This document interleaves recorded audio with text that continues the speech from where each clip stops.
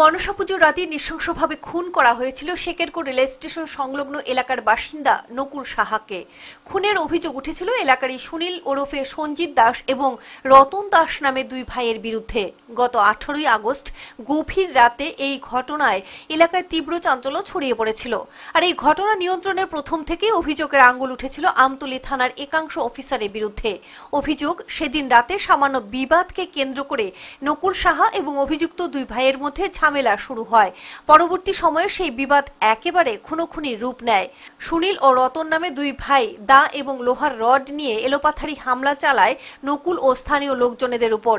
এতে ঘটনাস্থলে গুরুতর আহত হয় নকুল সাহা, পাশাপাশি জখম হন আরো প্রায় 5-6 জন, যার মধ্যে রয়েছেন এক বয়স্কা মহিলাও।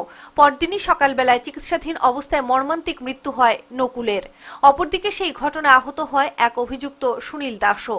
তাই তাকে হাঁপানিয়া মেডিকেল কলেজ হাসপাতালে পুলিশি প্রহরায় চিকিৎসার ব্যবস্থা করা হয়। কিন্তু নকুলের মৃত্যুর খবর জানার পর সে পুলিশকে ধোঁকা দিয়ে পালিয়ে যেতে সক্ষম হয়।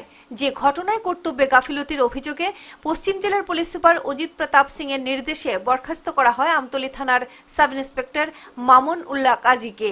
এই পরিস্থিতিতে বুধবার ঘটনাস্থল পরিদর্শনে যান স্থানীয় বিধায়ক রামপ্রসাদ পাল। সেখানে গিয়ে তিনি মৃত নকুল সাহার বাড়িতে যান।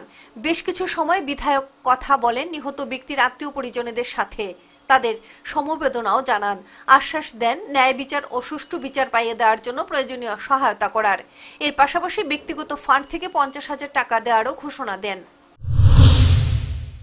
তো হয়েছে, আমি তাদের পাশে আছি, আগামী দিনও থাকবো। আর যতদিন অবধি এই অন্যায়ের বিচার না হবে, যতদিন অবধি যারা এই ধরনের অন্যায় কাজ করেছে তাদেরকে যতদিন গ্রেপ্তার না করা হবে, ততদিন অবধি আমি এখানে যা করণীয় আইন মোতাবেক সেটাই আমি করব। এবং যারা এই যে পরিবারের ক্ষতি হয়েছে, আমি তাদেরকে আমার ব্যক্তিগত তহবিল থেকে আমি তাদেরকে 50,000 টাকা আমি দেব আমার ব্যক্তিগত ফান্ড থেকে। সেই সাথে ঘটনা নিয়ে কোনো রাজনীতি না করার আহ্বান রাখেন বিধায়ক রামপ্রসাদ পাল। বিরোধী দলনেতার সমবেদনা জানানোকে রাজনৈতিক ফায়দা তোলার প্রয়াস বলেও মন্তব্য করা হয়। খুন সন্ত্রাসের ঘটনায় বিরোধী সিপিএমকেও এক হাত নেন তিনি। বিরোধী দলের নেতা উনি এসেছে এখানে রাজনৈতিক ফায়দা তোলার জন্য। এখানে কোনো প্রকার রাজনীতি নয়। যারা মার্ডার করেছে তারাও আমাদের দলের নয়। যারা ওই ধরনের কাজে লিপ্ত থাকে আমরা তাদেরকে দলে রাখতে চাই না।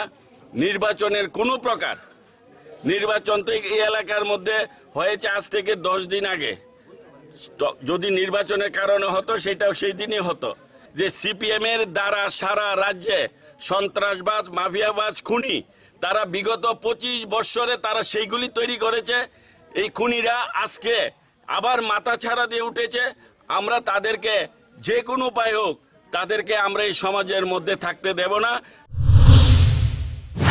তবে ঘটনার এতদিন পরে অভিযুক্তরা এখনো পর্যন্ত ধরা না পড়ায় পুলিশি ভূমিকা নিয়েও প্রশ্ন তুলছেন স্থানীয় জনতা। এছাড়া স্বজন হারানো পরিবারটি কতটুকু ন্যায় বিচার পাবে এখন সেটাই দেখার। Bureau report, headlines Tripura.